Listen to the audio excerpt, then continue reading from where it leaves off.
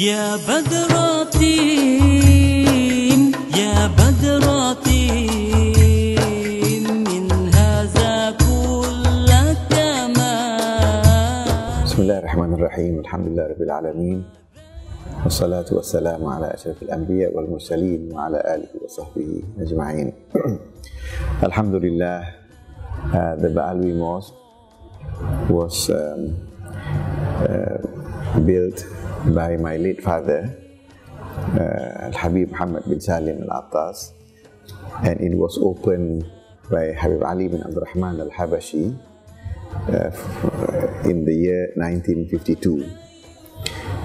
Alhamdulillah, my father was in Indonesia for 7 years and in India for 3 years before coming to Singapore. And when he was in Singapore during the Japanese occupation, and after the Japanese occupation, he started to find a piece of land and to build a mosque.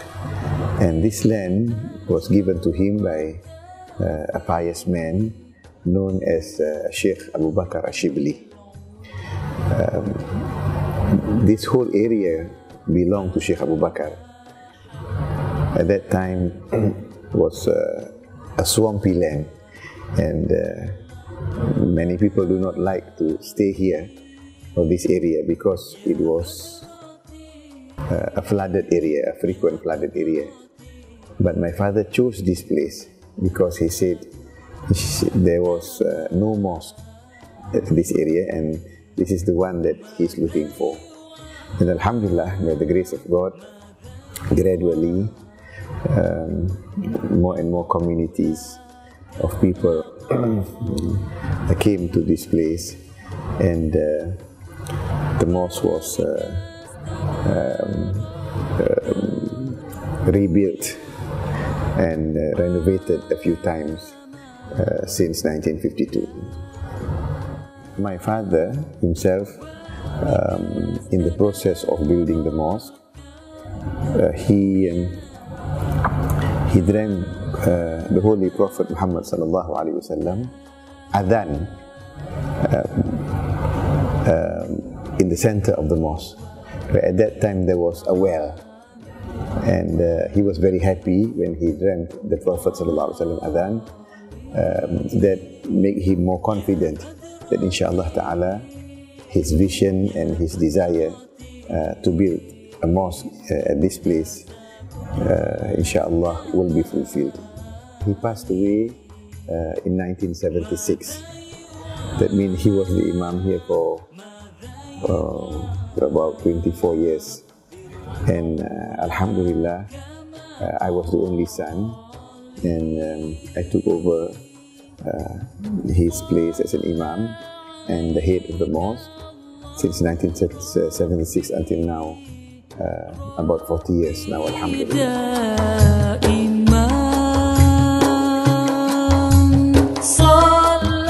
My father was one of the Khalifa of Tariqat al-Alawiyah. Tariqat al-Alawiyah. Tariqat al-Alawiyah is the main tariqah from Hadramaut, and the tariqah that is practiced by Wali Songo, or the 9 saints of Indonesia, that spread Islam towards to Indonesia. All these Wali Songo is believed to be the children of Muhammad Sahib Marbat and Ali bin Ubaidillah and Imam Ahmad al-Muhajir, and they are all from the line of Tariqah al-Alawiyah. My father also is the Khalifa in the Ratib al-Attas, because Ratib al-Attas is well read, more than 400 years, from Hadramaut. It is a selection of dhikr which was founded by the father of al-Attas, Habib Umar bin Abdurrahman al-Attas, Sahib al-Ratib, a very famous person, very famous saint, and the Ratib was well read during his time, especially in Horaidah, in Hadramaut, and then his students took it to India and to Africa and to many parts of Arabia. Then his great-grandsons, Abdullah bin Alawi, which was also the grandfather of my father from the mother's side, and he brought the Ratib mainly to India, to Cambodia, to Myanmar. He brought this Ratib al-Attas, and his majlis, or his gatherings, normally he read the Ratib. After the Ratib, he also read the Maulid, Ad-Debai, and then he also read the Qasa'id, Qasidah, mainly Qasidah al-Imam Habib Abdullah bin Ali al-Haddad. So the Ratib, the Maulid, the Qasa'id, wherever he goes, this is his practice. But many of this kind of practice, when it goes to India, it becomes tariqah. They call tariqah. So the people in India, they consider this one is tariqat al-Attasiyah. So similarly, if you look, you go back to the history of the of the tasawwuf. For example, there are some Ratib, al-Habib Abu Bakr al-Adani from Aden. When he reaches India, they said al-Adri al-Idrus. They said tariqat al-Idrusiyah, being practiced in India. But it is just a simple Ratib of al-Habib Abu Bakr al-Adani. My father was the Khalifa. He took over from his grandfather, and the Ijazah was his grandfather, Abdullah bin Alwi al-Attas, and this is the grandfather from the mother's side, and also the grandfather from the father's side, Habib Ahmad bin Hassan al-Attas. So from two grandfathers, they are big alim during their time. They are famous scholars during their time, and he got the Ijazah from these two grandfather of him, because his father died early. He was a yatim, and he was being taken care by the two grandfathers. So the two grandfathers are close to him and gave him the Ijazah although he was young, and trained him up.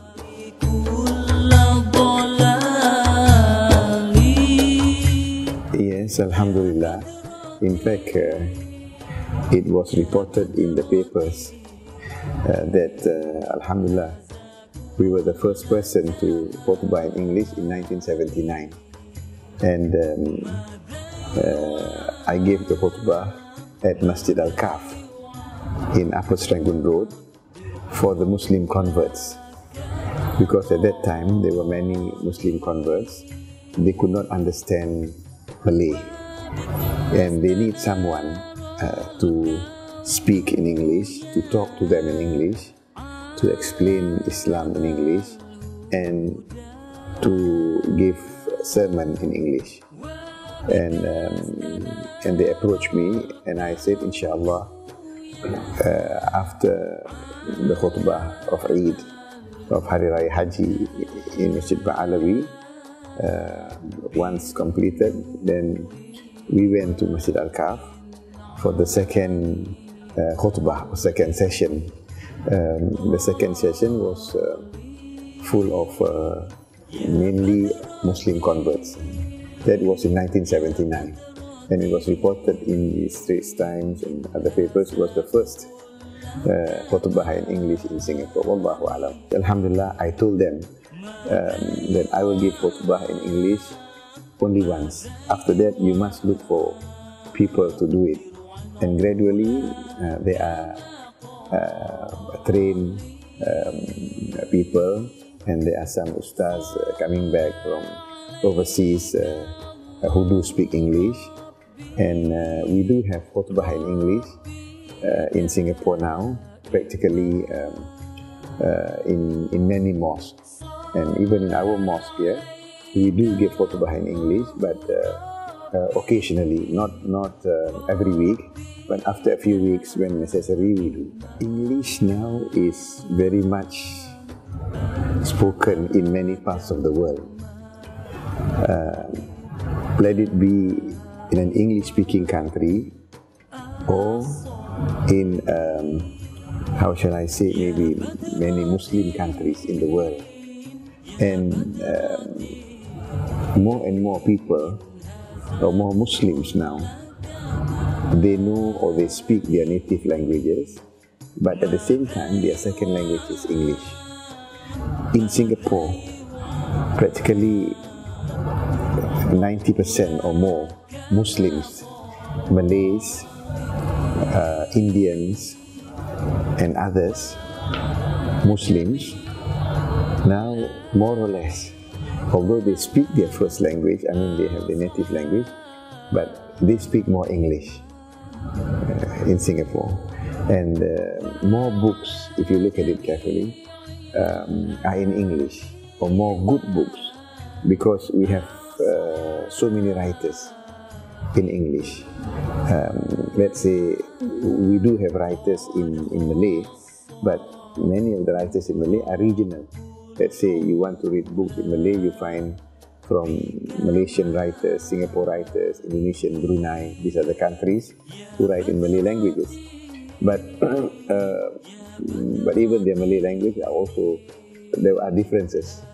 Not exactly the same. If you look at Indonesians and Malaysians in Singapore, Malaysia, Singapore, their Malay is the same, but in Indonesian they have some variety, different words used. But English is different. You find many writers. You find people in Europe writing in English. You find in England, you find in America, you find in Australia. So you have more writers and more scholars. So we have more knowledge to take from, and thus you find we have to engage in many fields in English language.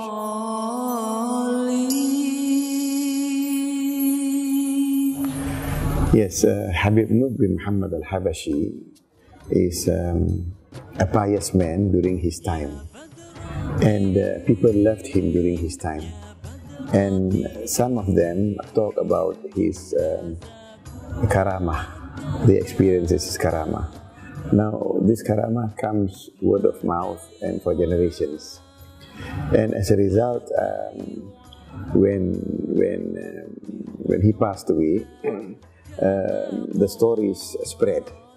When the stories spread and those who were alive talk to their second generations, and people started to learn more and to be close, because it has been a practice, not in Singapore, but in many parts of the world.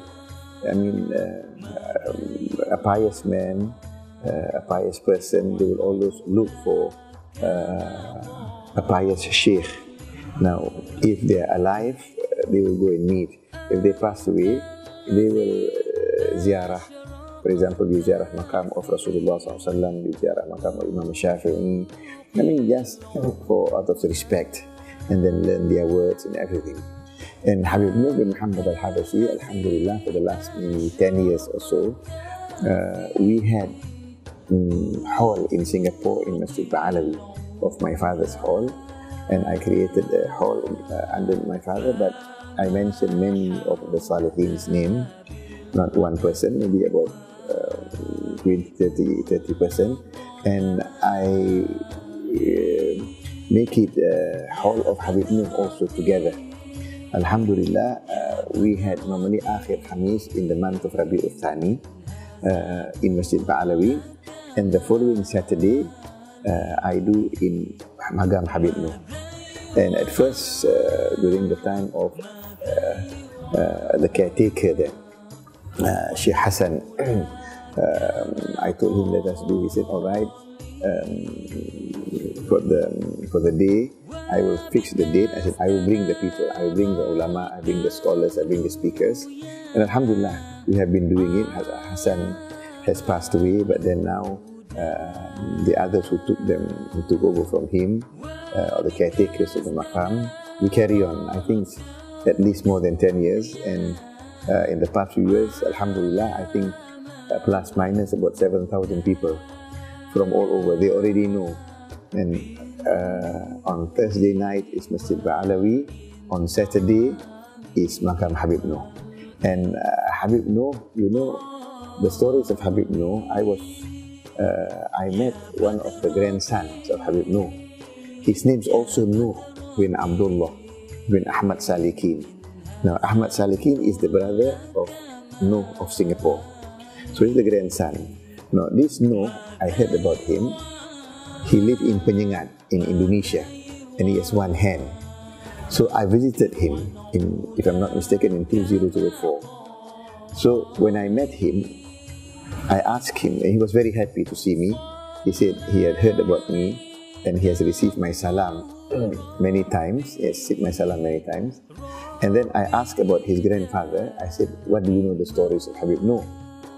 So he told me the stories that Habib Noor's father, Habib Muhammad, was in Penang, was buried in Penang, is known as Keramat Tuan Putih. Keramat Tuan Putih.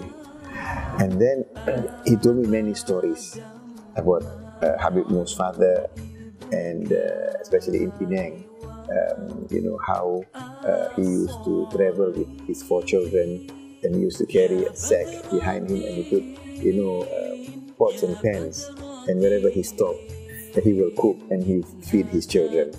And then people gave him a small hut, and he will move at night to see the people, the poor people. And when he found a thief trying to steal, he will ask the thief, he asked the person, what are you doing? I'm trying to steal. Why are you stealing? He said, I'm hungry. Then he said, here, this is 5 cents. So when they give this money, or this 2 cents or 3 cents, you know, some cents he gave, so the person stopped from becoming a thief. So, and then he collected them. They all came to him who don't have a place, who don't have a house. They will stay in his hut. So much so that in Penang at that time, slowly, gradually, it becomes peace. People find that it is no thieves around. Then when he was asked, the government at the time was the British government, the government, they find out, alhamdulillah, there is this peace. What the causes of it? They said this is old man. When he explained to him, he gave more or less an allowance every month for Habib Noor. So you see, this is Habib Muhammad. So I was looking for the maqam. I said, where is this Tuan Putih? I asked the family of Al-Habshi. So many, they could not give me an answer. But subhanallah, then through some research, between one old man whom I did not meet, but Al-Habshi is about nearly 90 years old, from Malaysia, he said, this man is Al-Habshi. Give me this description. Then I said, go and ask him, where's the Maga Habib Noor? If it's true Al-Habshi. So the person who told me about him came back, gave me a description. They bilang exactly this one in Kampung Arab. The makam is there, but nisan yang condong. He said the tomb which is slanting. There was a name there, but it was lost. Name there, but it was lost. Then when I got this information, I asked some of the students from I think Tunku Bainun, Maktab Perguruan Tunku Bainun, they all teachers. So I called them up, please check this one. So the students and the teachers, you know, who used to come here, the professors, you know, they went and they said they found exactly the same. The description there is the makam yang condong. So alright, they said I will go. So I went there with our friends, Ashraf was with us and a few others. And then when I checked the makam, it is true in the sense that it is just beside. This is Habib Arifin, which is supposed to be the brother and also the wife. He said Kopiama, that was the nickname. So when I find out this, because in the past, normally family, it is buried side by side or nearby. So there's great possibilities. Then I asked a few people who do some history. There was one, I think Said Imran or something. Yes, he was the one who said that according to the history, that there's a great possibility that Habib Muhammad lives here, and he gave all the details and gave all the stories. So when we check, so far all the facts point out that this is correct, and it is the makam is there. So far we did not find until today any contradicting information. And then we have not did anything to it, but then I said now already a few years, and inshallah ta'ala with the grace of God, we wanted to build the makam. We wanted to, the family of the Al-Habshi are ready to make the makam of the Habib Muhammad Al-Habshi, the father of Habib Noor, which is now in Penang, inshallah.